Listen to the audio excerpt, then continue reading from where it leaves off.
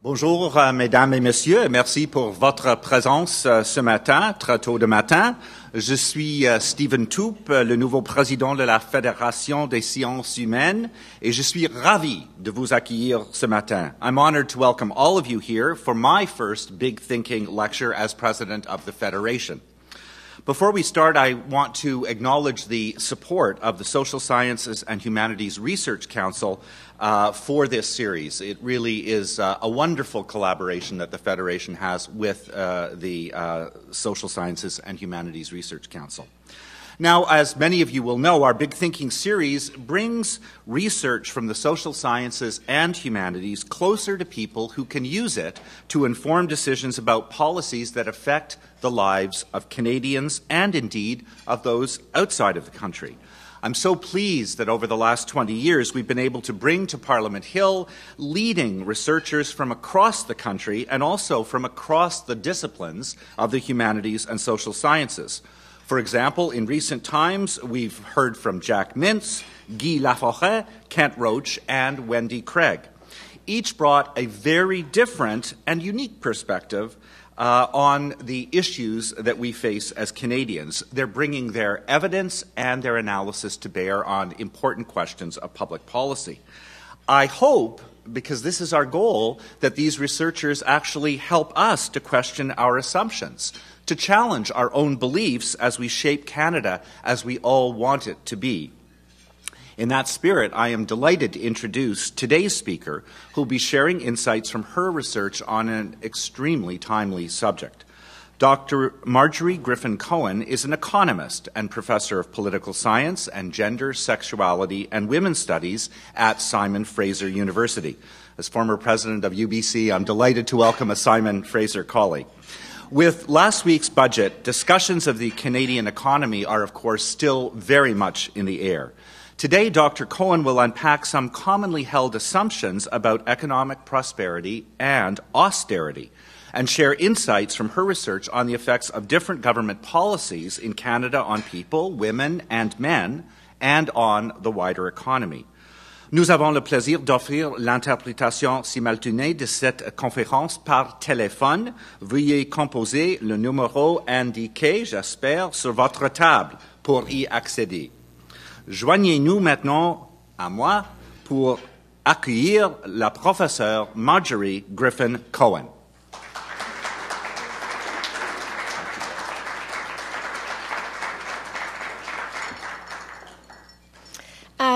Thank you, Stephen, for that introduction, and I really want to thank the Federation for this breakfast and a chance to talk to you this morning. I'm going to come to my conclusion first. Austerity as government policy is not good. It's not good for the economy, and it's not good for people. This is counter to the theory which exists right now, and this theory that has guided governments, both federally and provincially, throughout Canada for about the past 20 years. This theory is called, and it's an odd name, expansionary austerity, and sometimes expansionary fiscal contraction. Now, these terms in themselves are contradictory. Expansionary fiscal contraction is an odd term. But the ideas behind the policy are intriguing, and because they're so prevalent, should be tested to see if they're true, especially because Canada prides itself as being one country that has performed very well under regimes that are downsizing the public sector, that has reductions in significant social programs, has substantial and ongoing tax cuts, and institutes various wage recession strategies all throughout the country. But the general idea is that if governments will institute regimes of austerity, the economy will experience a slight initial contraction, but ultimately will flourish and experience an expansion.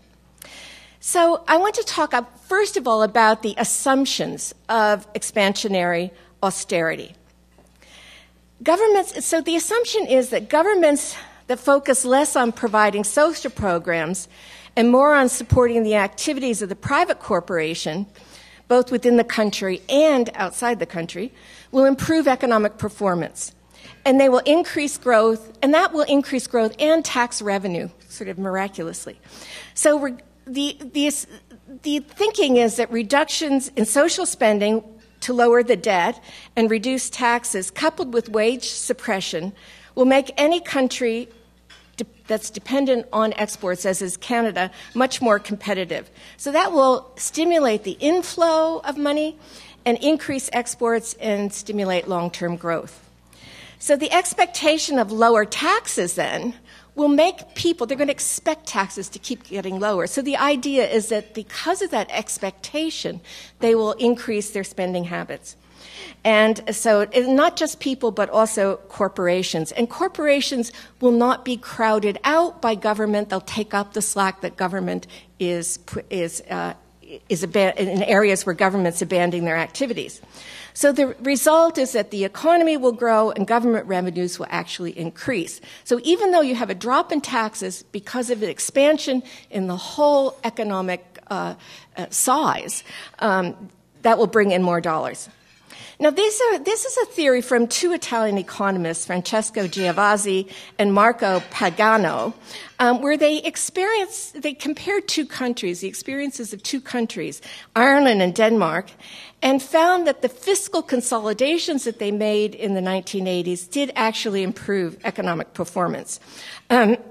Sometimes now we know this as the German point of view, and the Germans certainly, as we know, are instituting austerity in Europe, and particularly in Greece, or at least they're hoping to. So in what follows, I want to look at the effect of expansionary austerity on Canada from 1980 to the present. And these are the things that I'm interested in showing. I want to show that the type of government spending matters. And most significantly, what happens when there are serious reductions on counter-cyclical programs. That is, these are the programs that kick in when the economy is declining. The second thing I want to show is that governments now have more or less abandoned the idea that economic crises can be avoided. And they now only deal with crises when they arrive. So the economy is becoming increasingly volatile with lower low points. And the third one is that austerity has a negative impact on the economy in terms of low growth and people in terms of increased inequality, lower relative wages, and poorer working conditions. So first I want to look very briefly at what the theory about austerity replaced as what was common government policy in Canada. Until the rise of austerity took hold, beginning in the 1980s, but really coming into effect in a serious way in the 1990s, governments more or less operated on the idea that economic crisis could be prevented if governments managed the economy appropriately. In the post-Second World War period in Canada and in other countries, the governments worked hard at avoiding the kind of economic disaster that had happened after the First World War. The main fear was that returning soldiers would increase the rate of unemployment and you'd have a depression as you had after the First World War. So what they wanted to do would be to expand the economy after the Depression. And the other important idea was that they couldn't return to budget surpluses too rapidly because that would take money out of the economy. So attempts to prevent or mitigate the severity of the potential crisis required planning. And Canada and the U.S. and England as well gained considerable experience at planning the economy during World War II, an exercise that was not abandoned as soon as the war was over.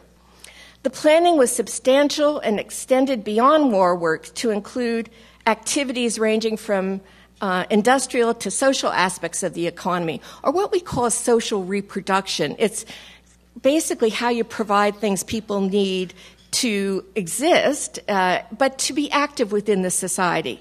And it also is important to improve the quality and the quantity of the labor force.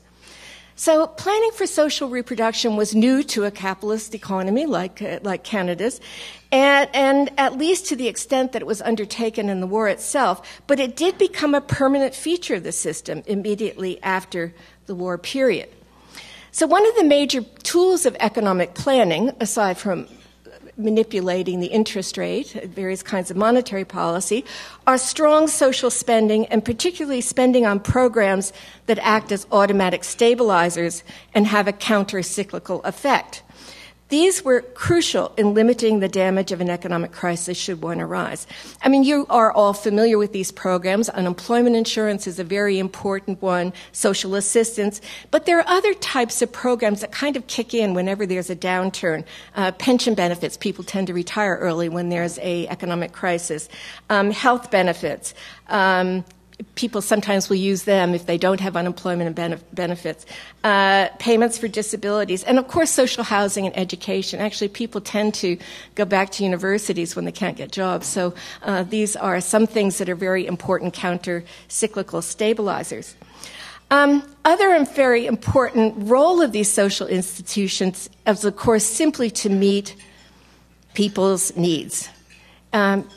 They are equity enhancing, so they've been extremely important for marginalized groups, particularly women, but also racialized groups. And that they're important there because they provide the ability of people to participate in society and participate politically. And that's just been critical for all groups. So what is important is the ideas of fiscal contraction really does fly in the face of what we are known as the Keynesian solutions to problems, to economic problems, which was basically you would try to increase demand and that would increase employment, and that would increase growth. So it really has been a revolution in ideas about how governments should function. So with the rise of expansionary austerity, what we do have now is whenever there is a crisis, we have attempt at crisis containment. Once it arises, and less of a focus than preventing a crisis itself. So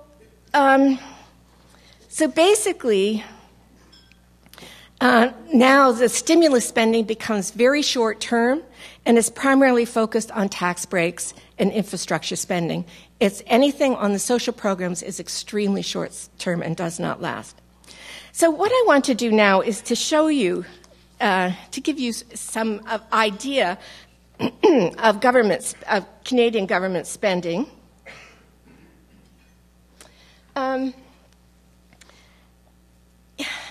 As Canadians, we usually think that we're pretty good in our social programs, particularly in relationship to the United States. And this is kind of a complex graph. So what I'm going to do is explain to you that I have taken six OECD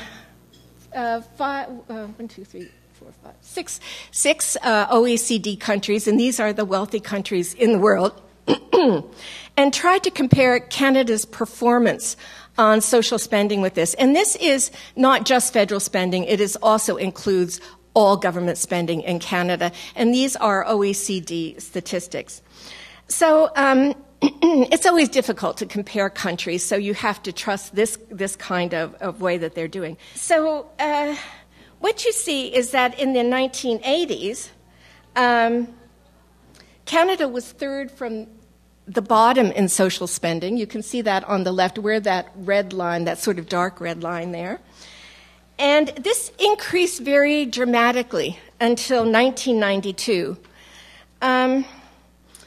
when social spending was 21% of the national income, the GDP. And you'll also see that in 1992, it is above the OECD average. In that's a kind of a light blue color there, above OECD average. But what you see happening in the 1990s is a very steep decline. All countries declined somewhat, but this was the steepest decline Canada had. And this was at beginning a very radical change in the very beginning of radical change in Canada altogether.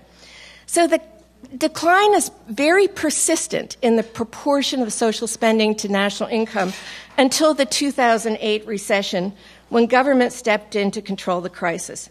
But this was very short-lived. Canada, as you'll see on the right, is now at the bottom of these countries in social spending as a relationship to the national income. And it's a very far cry from where it was in 1991 and 92. So one thing I want to note is that this isn't true of all government spending. It's only true of social spending. And this is what's particularly interesting. And because of limitation and not wanting to show you a lot of complex graphs, I do want to tell you that Canada has more or less retained its rank as a spender in total government expenditures as about third of this whole group and above the OECD average. So what we're doing is we're still spending lots of money, but we've shifted that spending and shifting it away from social programs.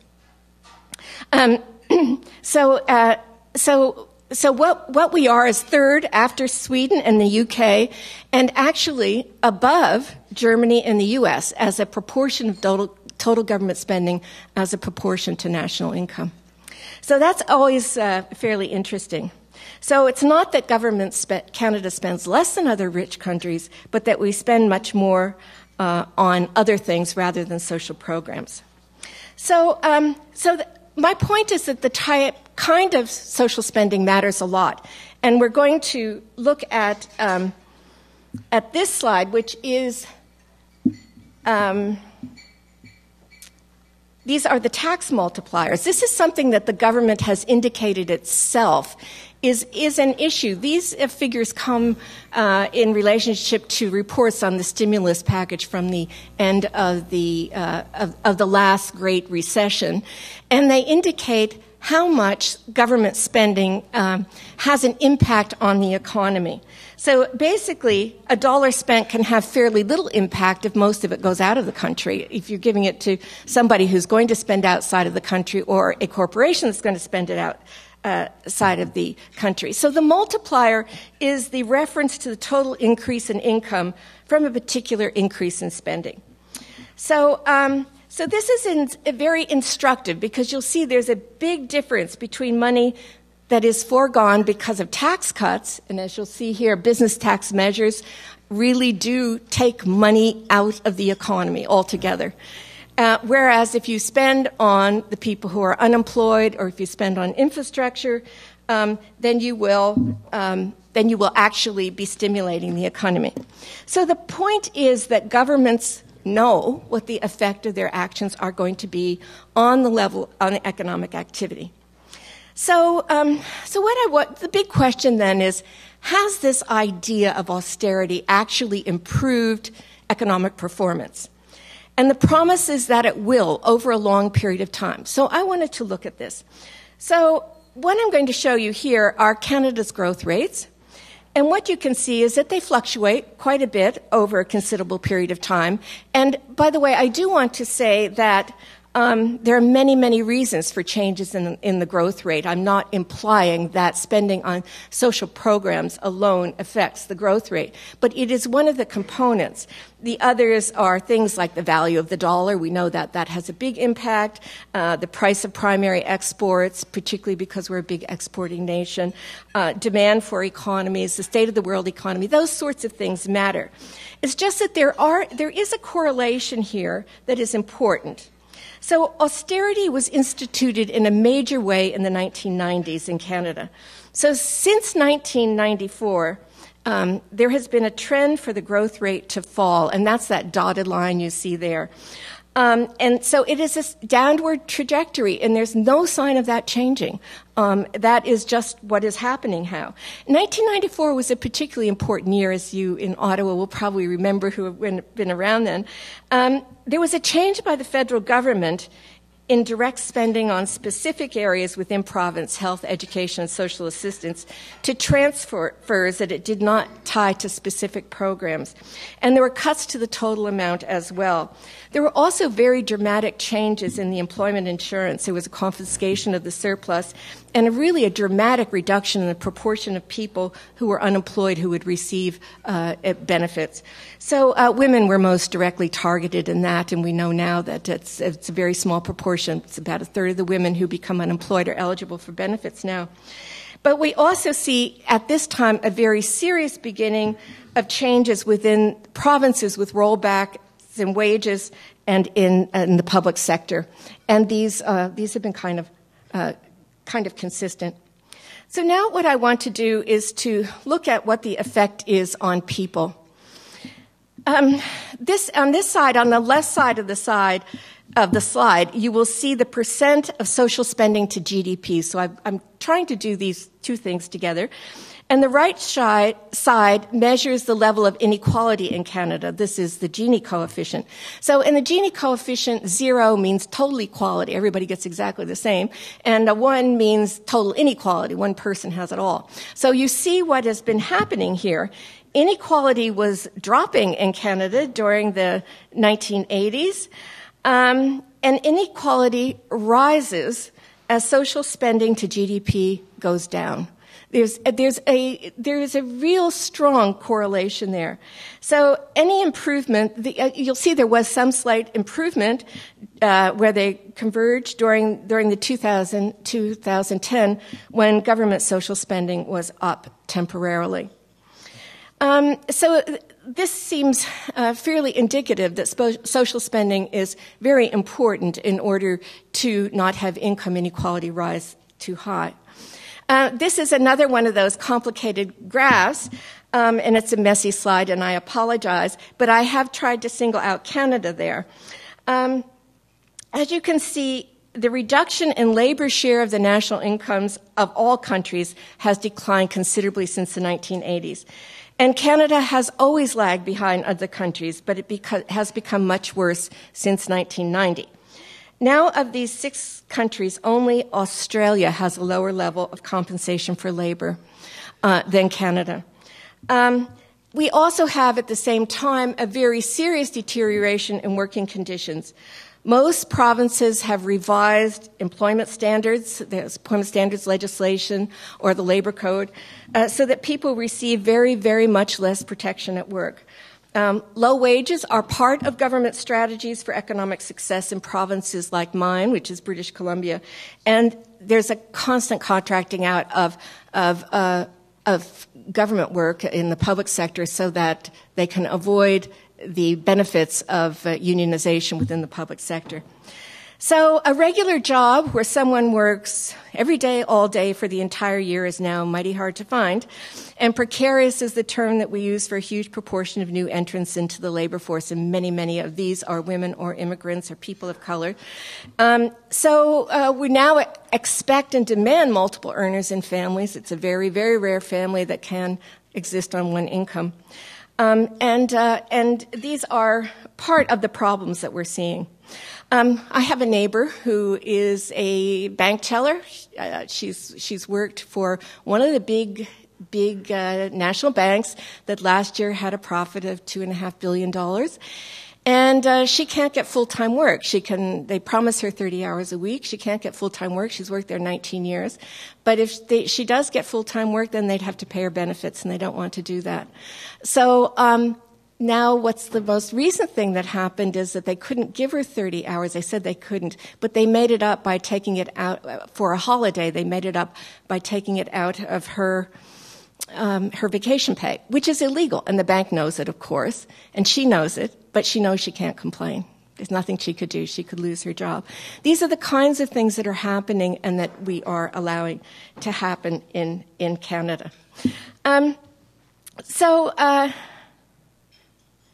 This is just one slide I want to show you.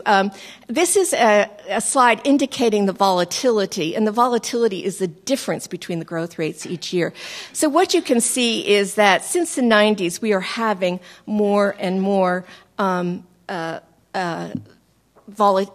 having a lot of volatility in the economy, which is normal. I mean, we do in Canada, but that the lows are getting a bit lower, and this is problematic. So, in Canada, we are not having less government. Our government is strong and it's very active. But we just have less government directed toward meeting people's needs. Government does regulate the economy, but it has shifted mightily from market controlling activities, that is where it tried to make sure that people's needs were met, and is primarily now interested in market expanding activities directed toward the corporate sector. You may recently have seen, for example, the funding that is going to Volkswagen for the expansion of their firms in Mexico and the United States. It's hard to see how this is going to benefit Canada. There are no requirements that it do. And also, we see this also in our development policy, which is very, very tied, as some of you will know, to corporate activities and funding corporations. So, expansionary austerity has not improved economic performance in Canada, and the severe reductions in social spending may contribute to economic volatility in the country.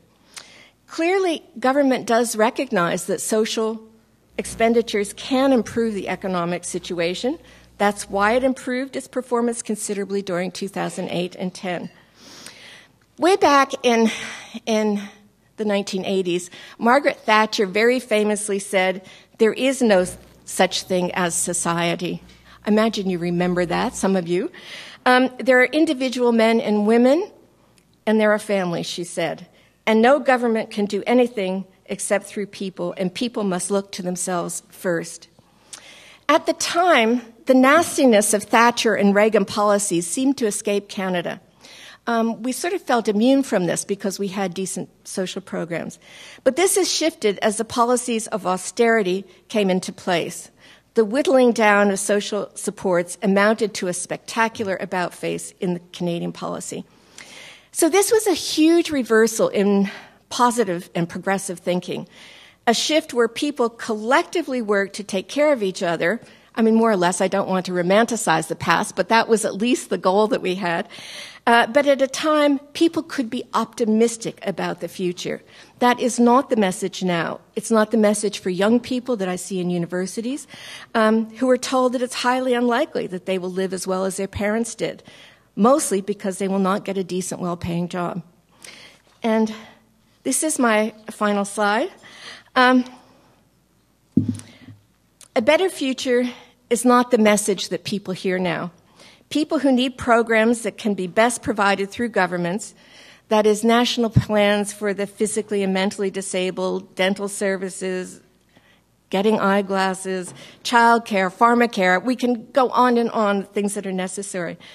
But what we are seeing is more and more health care and education is privatized. Even the existence of the things that we now have are being gradually and incrementally lost. We have shifted from being a nation where the well-being of people at risk was important, and we commonly call this the welfare state. But, well, that term originally meant a state that looked after the well-being of people. It's been corrupted, but that is the original term. But we're now a one where people are the risk, and they're the risk for the government. And so that is the idea, to divide people, to marginalize people, to make people a problem. So my main message today is that providing industries and services that people need are not simply takeaways that can only be paid for through mining, oil extraction, and industries that government deems serious enough to support. These services are for things that people need, but they're also critical for the health of the economy itself. Thank you.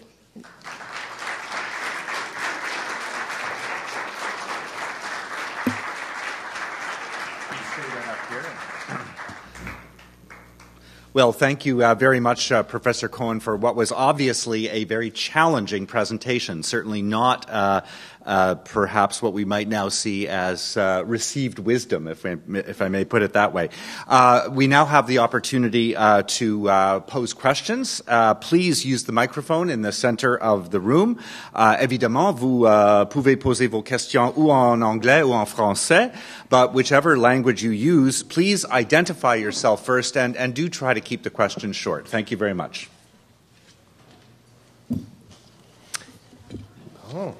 Bonjour, je vais parler en français. Alors, Raymond Côté, député de Beauport-Limoilou. Professeur Griffin Cohen, merci beaucoup pour votre présentation. Ça confirme ce que je pensais moi-même, évidemment. Et puis, je connais bien aussi le contexte économique durant la Seconde Guerre mondiale et ce qui a suivi. En fait, les gens ne peuvent pas imaginer à quel point le contrôle de l'économie par l'État allait très, très loin avec un contrôle des prix. Puis c'était autant aux États-Unis qu'au Canada. Alors, c'est... faire la promotion de ce genre de mesures maintenant nous ferait passer pour des crypto-communistes ou enfin quelque chose du genre. Je vous cache pas, professeur, évidemment, en tant que politicien, j'ai beau croire en certaines choses ou avoir les faits entre les mains. Le vrai défi, c'est la bataille de l'opinion et comme vous l'avez dit, malheureusement, les gens se sont fait convaincre que l'austérité, c'était la solution pour sauver en quelque sorte leurs acquis. Alors, j'aimerais vous entendre justement sur ce défi de la bataille de l'opinion afin de pouvoir vraiment donner aux gens, en fait, les convaincre que l'espoir passe par une autre voie que de comprimer les dépenses et de baisser les impôts. Merci. Do you want to translate? Sure. I think the idea is really you've given an overview of what is essentially an alternative view of how the economy functions, but it doesn't seem to be a view which is captured right now, at least public opinion. And part of the issue is really how do you address that effectively? How do you tell a story which is not, in a sense, the received wisdom in a way that's effective for a public that has now listened for a long time to a dominant narrative which is not the one that you've offered? This is the challenge. And I hope there are some people in the media here because it does seem as though we've come down to there's one kind of measure of good government. And that is balancing the budget and getting taxes lower. Maybe two, getting taxes lower and balancing the budget. And that has become the only measure basically by which any kind of budget is looked at, any kind of thing happens. So this is something very difficult to do. And I think what happens is as governments are less and less able to meet people's needs, people become less and less willing to pay for it. And this is happening in Canada. So we're seeing, I think that's why people are less willing to pay taxes, although I understand now that that is changing people. But what we're happening is very strange things going on. We're having, the issue of climate change now being one way that governments think they might be able to increase expenditures. And so what they do then is sell off public assets, as they're doing in Ontario, in order so that you can have a decent kind of transportation. This is not the way to finance it. It should be financed equitably, and it should be financed decently. So there's a big job here. I always cringe every time I hear somebody talk about something progressive, and then the only response you get from the media is, what's it going to cost? How are you going to pay for it? That's all the only response. So it's crazy now. We have, governments, it costs them almost nothing to borrow anything. Why aren't we providing things people need?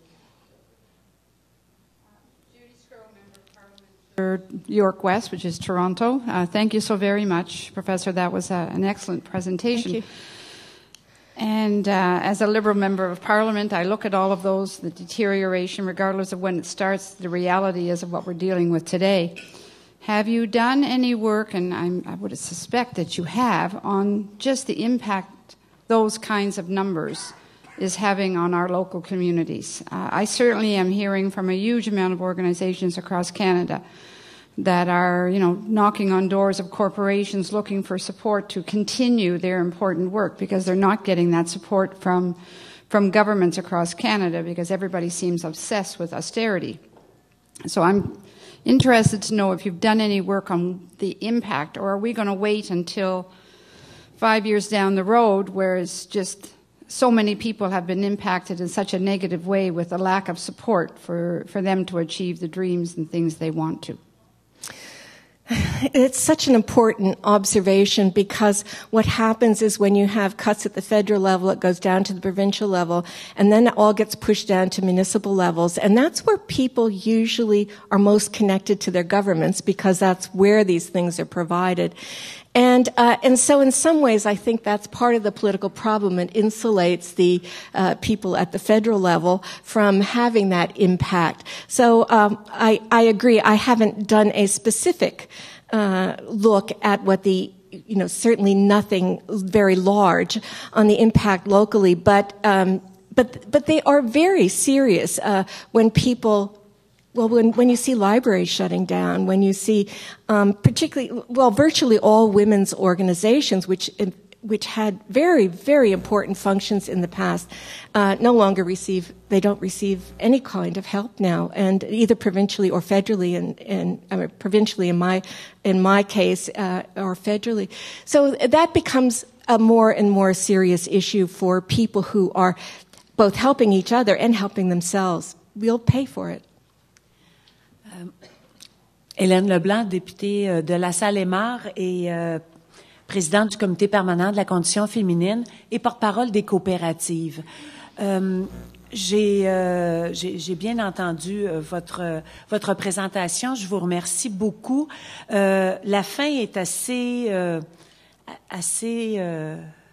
prenante dans le sens de dire que le people at risk et people as risk. J'aimerais que vous élaboriez un peu de votre perspective pour les générations futures, parce que c'est vraiment les budgets d'austérité qu'on présente, c'est dans le futur également qu'il va y avoir un impact et comment on peut engager les jeunes présentement à pouvoir s'engager pour pouvoir trouver des solutions et pouvoir s'engager justement en politique pour faire en sorte qu'on puisse entendre leur voix, parce que de plus en plus ils se retirent, il me semble, par exemple, de voter ou encore de s'impliquer politiquement.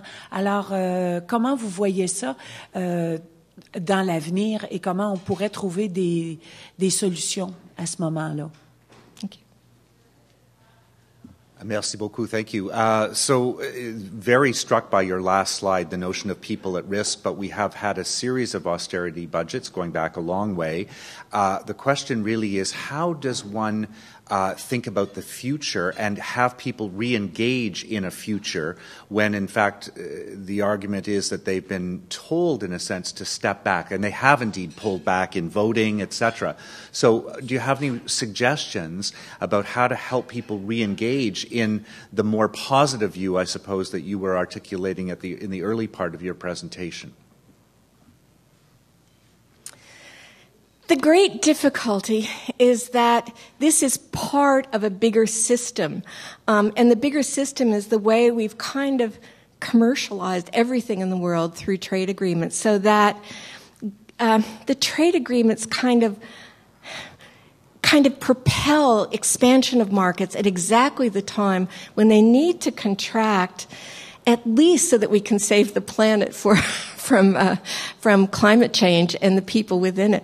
So I do think that there will be something that will spark some kind of political reactions that's going to be strong enough to overcome this idea that balanced budgets and low taxes are the best thing we can possibly expect from governments.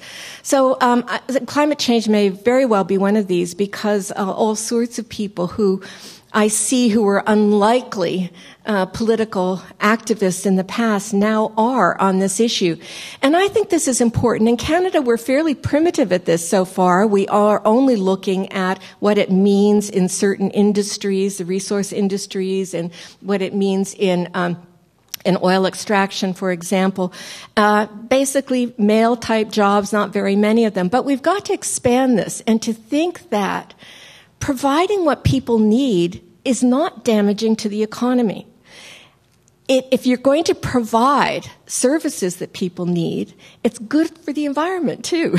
There is a way to have different kinds of participation in an economy, and these tend to be jobs where women are dominant right now, by the way. And so when we're looking at climate change, we need to look at all the kinds of work that are happening.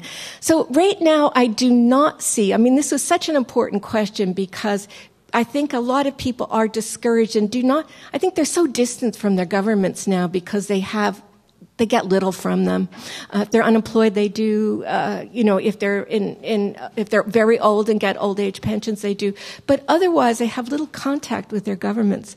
So, but they are demanding now that something happen around climate change, and this may be a change. I forgot to add one point, je m'excuse, just a particular focus on re-engagement of youth. I think it's implicit in what you were saying, but I think the interest was there. Actually, I am seeing this in the universities. There has been a period of time when there was not much engagement of youth at least in my university, or there were just a few people but I'm seeing more activism in the universities now, and it's not just around tuition fees. It's, which is important, by the way. I don't mean to dismiss that. That is an extremely important thing because that has been the strength of Canada, that we've had, reasonable costs to higher education. But I am seeing it more on social issues around climate change, and I'm seeing it around gendered issues as well for both males and females. So I do think that there is a reason to be hopeful there. I'm Ruel Amder, and I write for Canadian Charger. The thing that I found particularly interesting in your talk was your description of what essentially is downloading, where cuts at the federal level lead to the provincial level and from there to the municipal. And the thing about municipal is that it is reliant on the property tax, which is particularly regressive. Well, that's an important point. By the way, not all provinces are taking the federal government direction around austerity, and some are a little bit better than others and are a little bit more supportive. At least it looks like that from way out on the West Coast. We're very envious of the child care policy in Quebec, for example. But but this is extremely important, that if you only have property tax, that becomes a very hard way to do anything. We do see that we have some small measures in this budget, for the current budget for transportation and infrastructure. They aren't going to go far enough for what is needed. If anybody's been driving in Toronto lately, it's terrible. So we do need different kinds of programs, but we need a federal government that cares about people and that can think of things in a positive kind of way, and isn't just saying, let's just leave it to people at the bottom. They'll take care of it and they'll figure another way to raise taxes. In Vancouver, what we're doing, this is another one of those things that people are clamoring for public transport. So what we're doing is instituting a sales tax just for Vancouver area. At least that is, now we have a referendum for that, you probably know. But unfortunately, this is what's happening. That's also a regressive tax. So we're finding more and more shift to sales taxes of one sort or another and regressive taxes. And that's not a way to finance the future. While we're waiting to see if there's anyone else who'd like to pose a question, I had one question, which is on an issue that you didn't focus upon, but I'm interested in your observations, and that is whether or not the demographics that governments today face, which are quite different from the demographics of the 1960s and 70s, are having a significant influence on how public policy is being cast. If you have the potential for smaller labor pools, the potential for more people who require forms of, we will call it social investment or social spending, and yet you've got an economy that hasn't been growing. Is there a kind of reinforcement through demographics of some of the trends that you articulated, or how do you resist that, I suppose? I think the big issue is that as we have rising inequality, we're going to have a very different-looking population, and I think that is an important part. We do have increase in immigration, but the people who are coming into the country now are either pretty skilled or have money, except for refugees. So that's a different group of people who, if we have work for them, can take care of themselves. There are more women graduating from universities. There is an older population, which will be an issue in the future.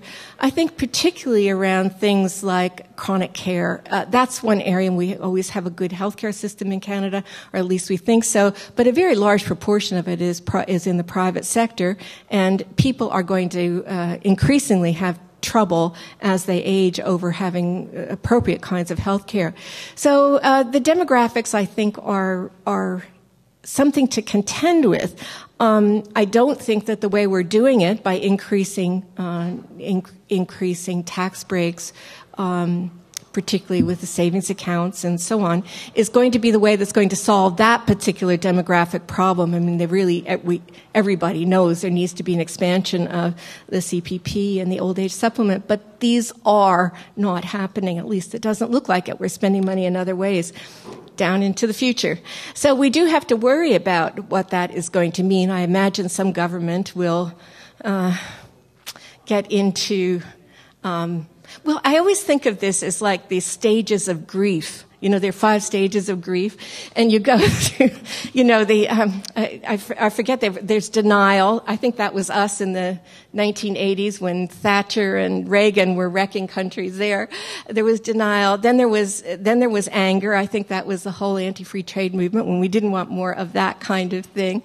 And then the third stage of grief is bargaining, and I think that's where we are now, where we're kind of trying to figure out how we can do something within the constraints that governments are using now. So maybe there will be some limit put on the tax-free savings account, so you can't have people amassing fortunes there without having it taxed. Maybe. That's the bargaining stage.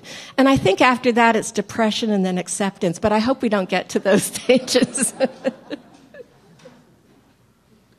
And on that happy note, I think we'll conclude. Thank you so much for your very interesting responses to our questions. And I'd like to thank you, Professor Cohen, for joining us today and providing us for really a lot to think about. Professor Cohen is our final speaker in the Big Thinking series on the Hill breakfast this season. We've been celebrating 20 years of Big Thinking on the Hill, and we've been delighted to bring back many speakers who have been really highlights over the years, really challenging speakers in 2 decades of presenting to parliamentarians. I'd like to present you, Marjorie, if I may, with this very small token of our thanks for your presentation this morning. Thanks very much.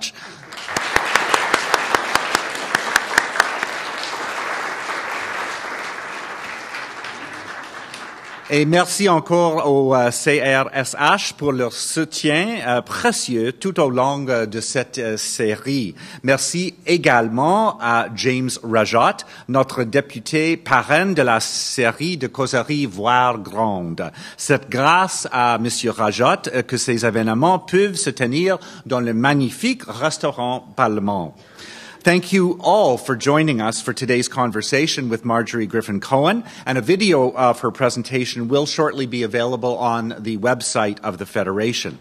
Now, although Big Thinking on the Hill closes for the season, there are other high-profile Big Thinking lectures which will take place at the 84th Congress of the Humanities and Social Sciences, to take place from May 30th to June 5th right here at the University of Ottawa. So it encourage all of you to come by. Speakers include Justice Murray Sinclair, Chair of the Truth and Reconciliation Commission, Trudeau Fellow Jean Leclerc, who will address how our federal state can effectively engage in a process of reconciliation with Aboriginal peoples, and celebrated Iranian-American author Azar Nafisi on the critical role of the humanities for the future of our democracies.